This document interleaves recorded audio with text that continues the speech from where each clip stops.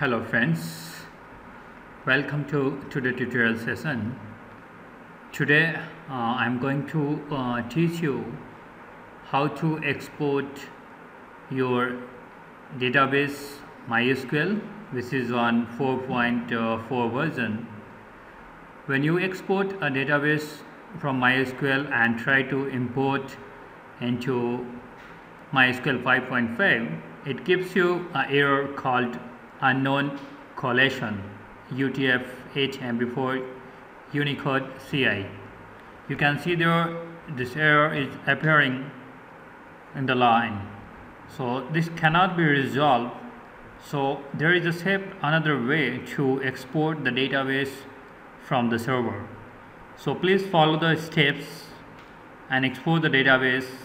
Once you export it successfully, you will be able to import the database.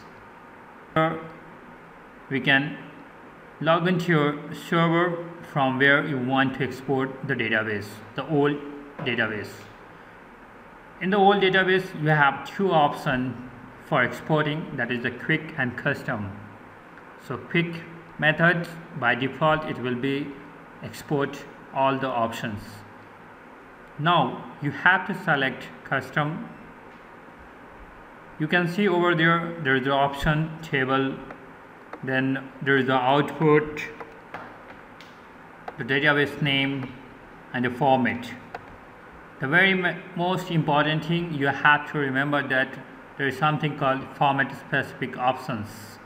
You go to the format specific option and you can see over here there is something called database system or older MySql server to maximize output compatibility with.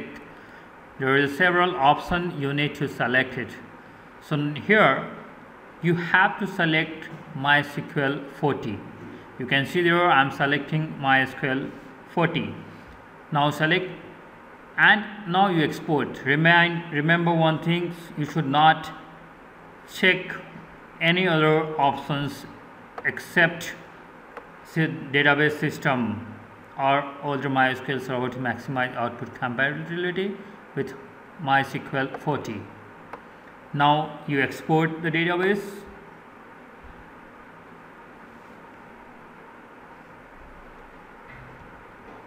Now we will save the database.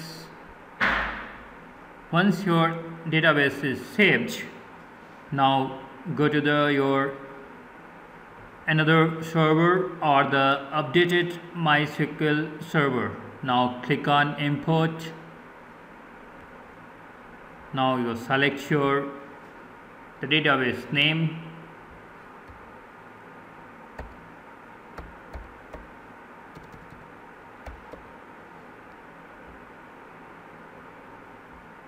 and just click go. Wait for some time. The database import is started and it will take few seconds depending on the size to restore your database. Now you can see over here the import has been successfully finished and whatever the query you have, it has been imported.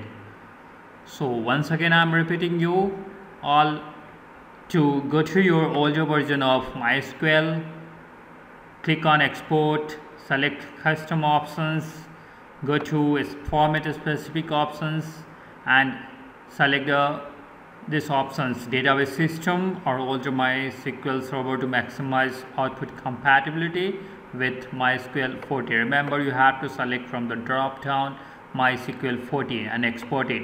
Once you export, you will be able to resolve the error. Thank you for watching.